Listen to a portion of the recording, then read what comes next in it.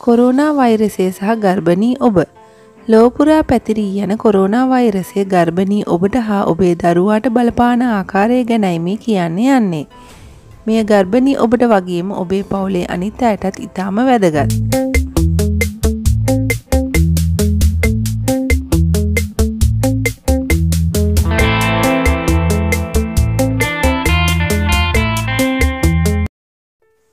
Corona වෛරසය නිසා ගර්භණී මවකට ඇතිවන බලපෑම් මොනවාද? කොරෝනා හෙවත් Covid-19 අලුත්ම වෛරසයක් නිසා හරියට තහවුරු කළ දත්ත තවමත් නැහැ. අනිත් අයට වගේම තමයි ගර්භණී කියලා රෝගේ දරුණුම විදියට හැදෙනවා කියලා අනවශ්‍ය බියක් කලබලයක් ඇති කරගන්න අවශ්‍ය නැහැ.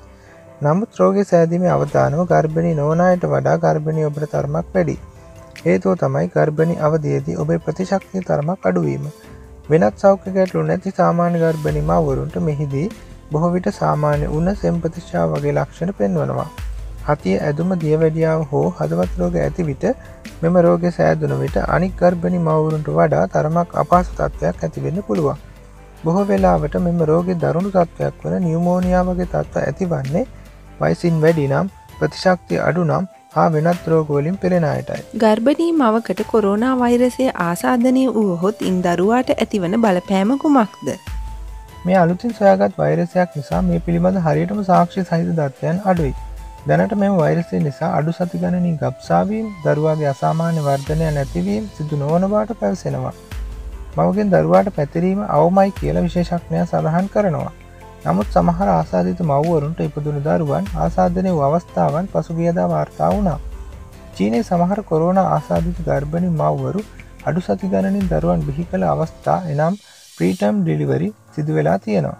මේ සඳහා වෛරසය හේතු වුණාද නැද්ද යන්න තවමත් පරීක්ෂණ මට්ටමේ තියෙන දෙයක්. ගර්භණී මවක් වෛරසයෙන් ආරක්ෂා වීමට කළ හැකි දේ කුමක්ද? සෙනක ගැවසෙන ස්ථාන පුළුවන් තරම් මගහරින්න. එවැනි ස්ථානවලට ගිය පසු හොඳින් අත් සෝදන්න. මුහුණ නාසය ඇස් ඇල්ලීමෙන් වළකින්න. මුහුණු ආවරණ නියමිත ක්‍රමයට භාවිතා කරන්න. ඒ වගේම නිවැරදි අයුරින් බැහැර කරන්න. ගර්භණී මවකට කොරෝනා වෛරසය ආසාදනය වී ඇතැයි සැකනම් කළ යුත්තේ මොනවාද? ඔබට රෝග ලක්ෂණ ඇතනම් වහාම රෝහල වෙත යන්න. ඔබේ පෞල් සෞඛ්‍ය සේවිකාව දැනුවත් කරන්න. වියෝජී වෛද්‍යවරයාටද පවසන්න. මුහුණු ආවරණයක් පළඳින්න. ඔබෙන් වෙන කෙනෙක්ට පැතිර යාම අවම වන ලෙස හැසිරෙන්න. කොරෝනා කියා සැකනම් ඔබට ඒ සඳහා අවශ්‍ය පරීක්ෂණ රෝහලින්ම සිදු කරයි. කොරෝනා වෛරසය ආසාදනය වී ඇද්දැයි තහවුරු කරන්නේ මුඛයෙන් හා උගුරෙන් ලබා ගන්නා සෙම සාම්පල PCR නමින් හඳුන්වන පරීක්ෂණයකට ලක් කිරීමක් මගින්.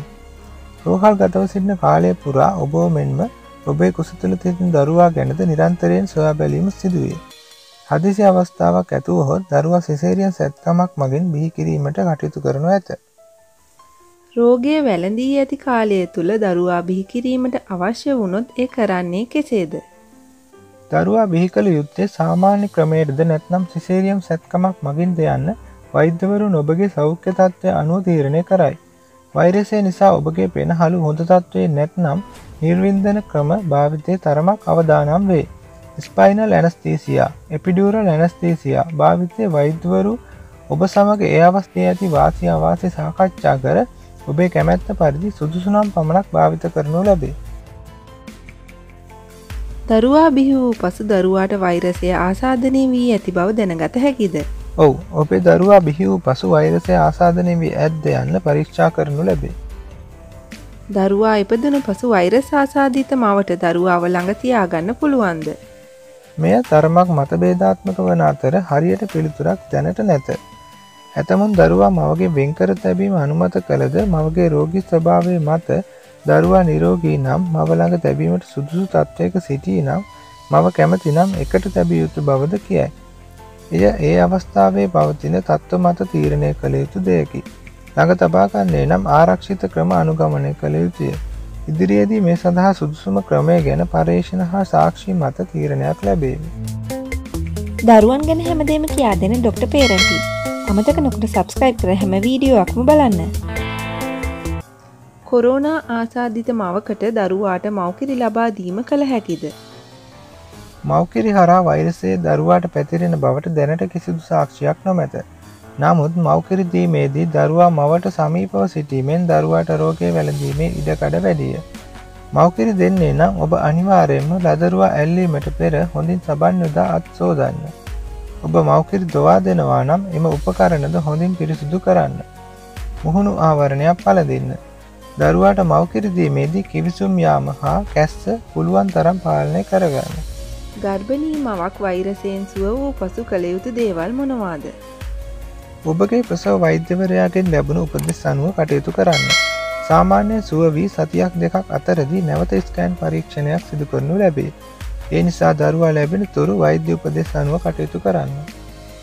ගර්භණී මවක් වෛරස් ආසාදනයට ලක්වීමේ ඉඩකඩ වැඩි නම්, එනම් උදාහරණ ලෙස සෞඛ්‍ය අංශයේ රැකියාවක නිරත වනවා නම් ක්‍රියා කළ යුතු ආකාරය. පුළුවන් තරම් රෝගයෙන් ආරක්ෂා වීමට ගත හැකි ක්‍රියාමාර්ග අරගන්න. නියමිත ආරක්ෂිත උපකරණ හා ආවරණ පළඳින්න.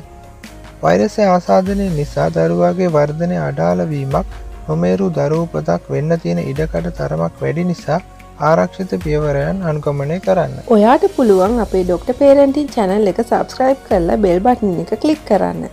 එතකොට අපි ඊළඟ වීඩියෝ එක පළ කරපු ගමන් ඔයාගේ ෆෝන් එකට notification එකක් එයි. මේ වීඩියෝ එක share කරලා තවත් මවකට දකින්නට සලස්වන්න.